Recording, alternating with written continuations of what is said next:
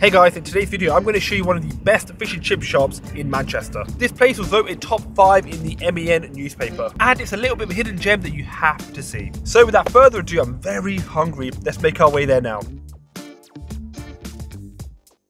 Right, I think I'm almost here. Let me find a place to park and show this place off to you guys.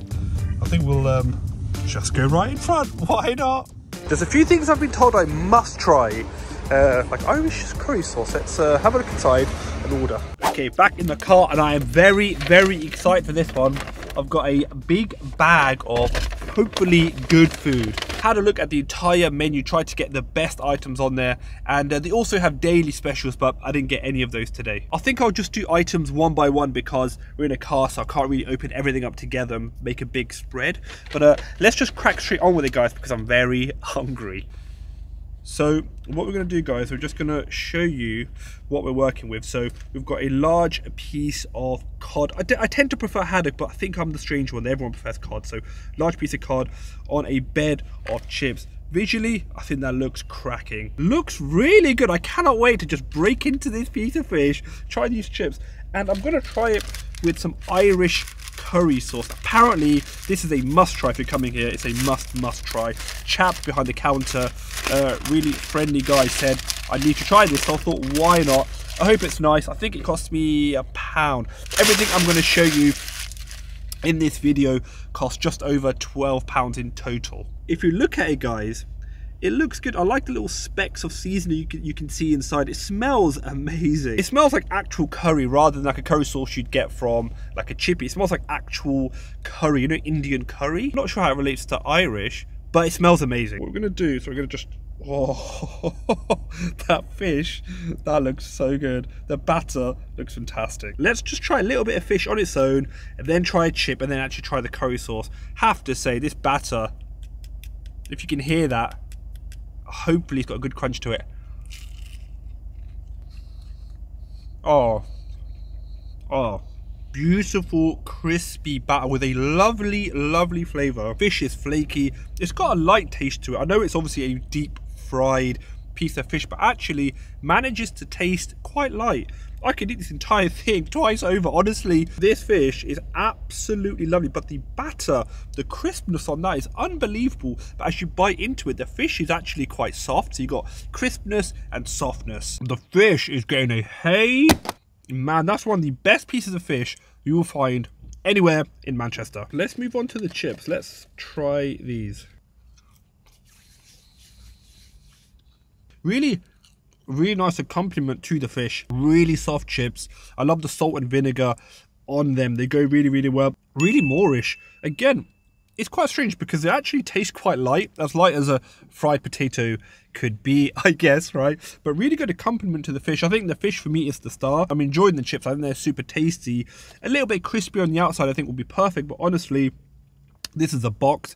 Absolutely fantastic, and I will definitely be getting that again. We've got other food to eat. Oh, I'm going to try something that I've never ever had before, so that's a bit interesting. But this is a box I would heavily recommend. But let's try the Irish curry. The guy said I have to try this. The guy there said it's one of the things that they're famous for, so let's give it a go.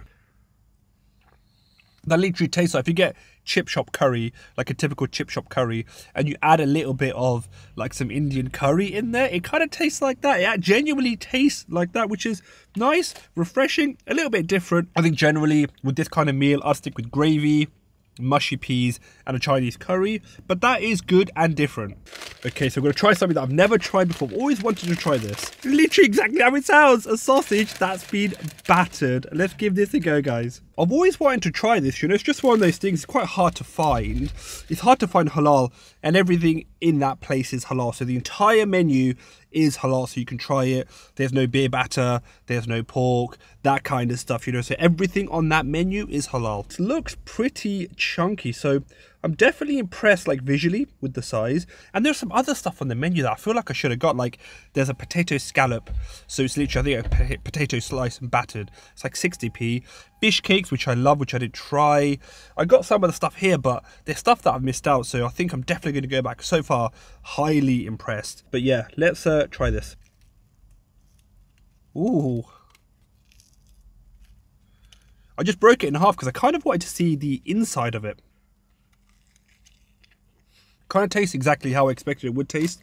What I would say is I do think it's a little bit of a shame that this batter isn't as crispy as the fish and chips. If it was, then this would be absolutely amazing.